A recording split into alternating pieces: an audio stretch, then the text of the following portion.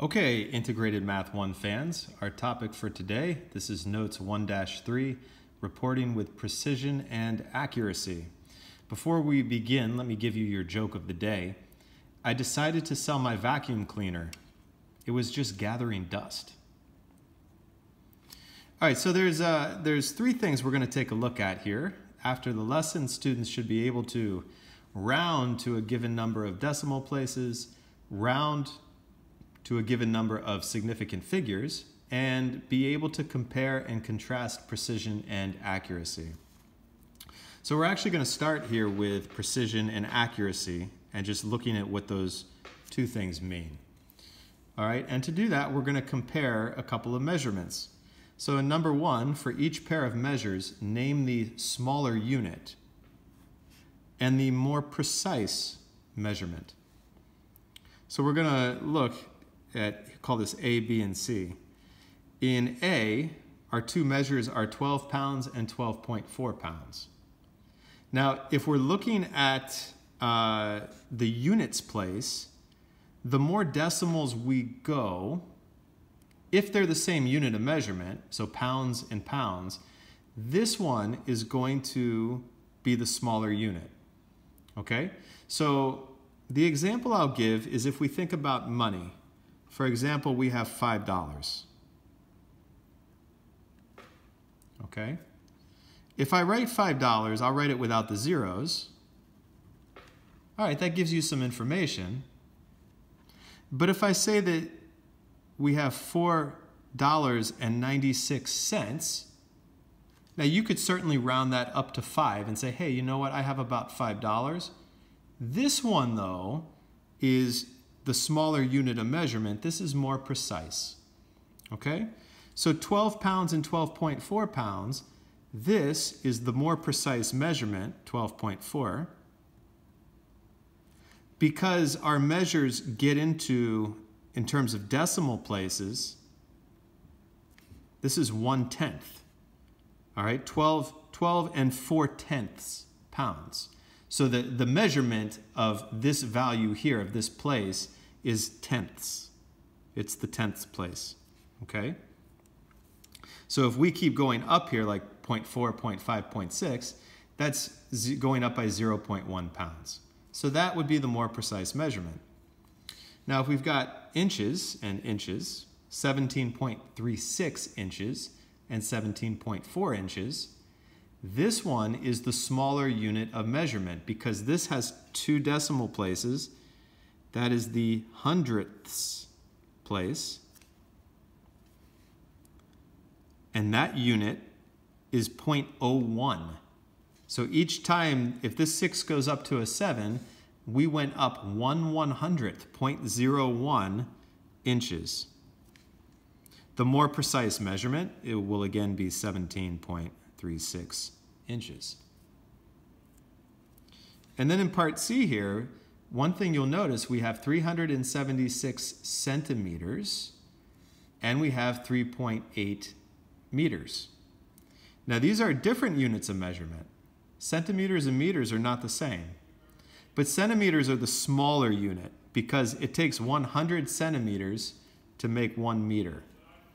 So this is in terms of 1 centimeter, right there.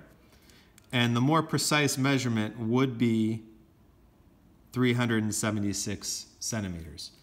We could convert this to meters by dividing by 100, and we would get 3.76 meters.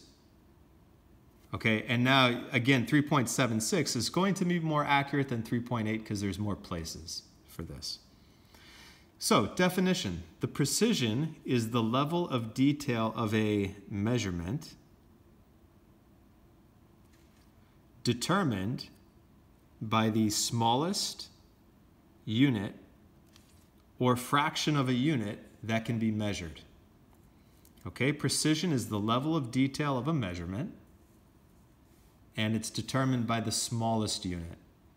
Okay, so again, we're going to take the smaller unit, and that ends up being the more precise one.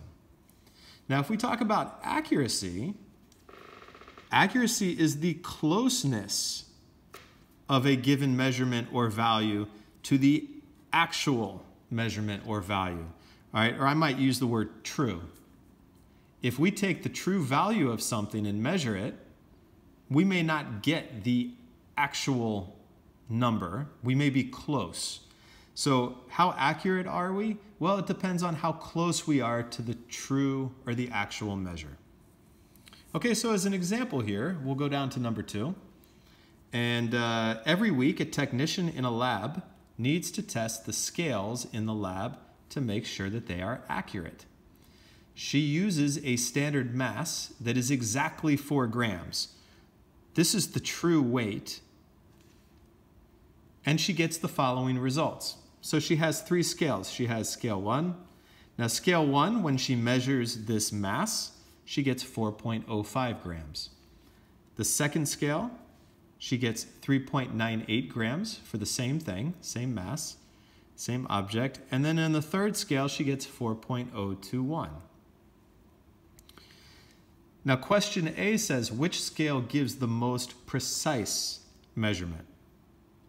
Well, if we're talking about precision, we're looking for the smallest unit. Now, all of these are decimals. 4.05 goes to the hundredths place. So that's 0.01 is the unit. Scale 2 also goes to the 0.01 unit. Notice that scale 3, though, actually has 3 decimal places. So this is called thousandths. And that unit is 0.001. Okay, and you can put a 0 in front. When you have a decimal and there's no integer, a lot of times people will write the 0 in front there. But that's 0.001. So the most precise measurement is going to be scale 3. Now, which scale gives the most accurate measurement? So accuracy, well, how close are we to the actual value, to the true value? So what we want to do is we want to take the measures that we got and compare them to what they should have been, to what the true measure was. And to compare them, we're going to take a difference, and difference means to subtract, okay? Difference means to minus. So for scale 1, we got 4.05. What we wanted to get, though, was 4. Now, if we subtract that, we will get 0.05 grams. Okay, so how accurate were we? We were off by 0.05 grams. Scale number 2, 3.98 was the actual weight. Sorry, was the weight on the scale. That's what the scale said. The actual weight was 4. Now you might say, well, wait a minute, if we subtract that, we end up with a negative number. And that's true, but it doesn't matter the order that we've subtracted this in. So I could have done 4 minus 3.98. We want to know how close was scale 2's measurement to the real value. Well, it was off by 0.02 grams. So what you'll see in the textbook, you might see these symbols here, 2 bars like this. And what those bars represent is something called absolute value. And it talks about absolute value is the distance from 0 on a number line. So for example, here's 0. And if I take positive 3, and let's say I take negative 3. If I was going to count the distance to 0, well, from negative 3, that's 3 spaces. But you might say, wait a minute, from positive 3 is also a distance of 3. Now, we're not talking about direction, you know, if we're going positive to the right or negative to the left. We're just talking about the distance, and they're the same. So the absolute value of negative 3 is just 3. And the absolute value of positive 3 is 3. So what we're doing over here, yes, I got a negative when I subtracted, but the absolute value of that is still a positive. So that's what we're going to use as our value. All right, and then scale 3, The measure we got was 4.021. The real value was 4. And if we subtract that, we get 0.021. Now again, we're trying to give the most accurate measurement. So the most accurate is going to be the smallest difference. So we have 0.05. Now 0.02, that's smaller than 0.05. So it's definitely not the first scale. The third scale, the difference was 0.021. Whoa, those are really close. Now you might say that 0.021 is more precise, but 0.02 is the smaller difference. That would be like 0.020 if I put another place there. That is the most accurate. It's not the most precise, but it's the most accurate. So the answer is scale 2. All right. Now the last thing here is rounding.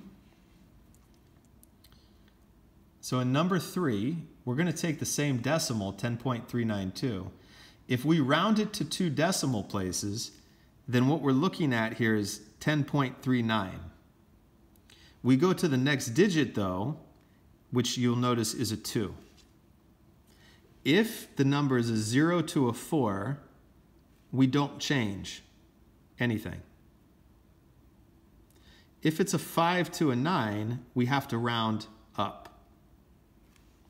Okay, so 10.39, since the next digit after that 9 is a 2, we're not going to change this, so the answer is 10.39.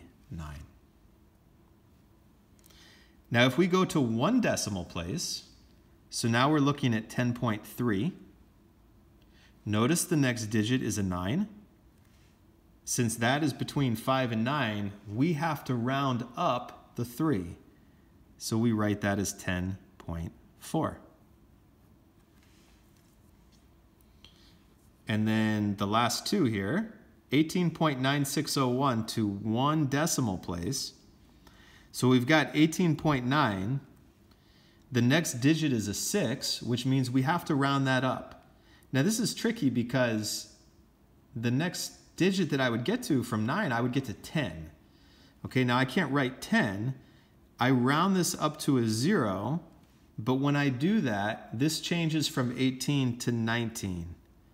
Okay, so I would actually write my answer as 19.0 to 1 decimal place. So sometimes, even when I round here, I may also have to change the number to the left of that. If you think of money again, 18.96 dirhams is basically 19 dirhams. But because they said 1 decimal place, I will put the 0 there because I need 1 decimal place. So I wouldn't just say 19 and stop. I want 19.0. And then the last one here to 3 decimal places. So 0.960. We go to the next value, which is a 1. Now, between 0 and 4, we don't change. So this is 18.960. And that is the end of the notes.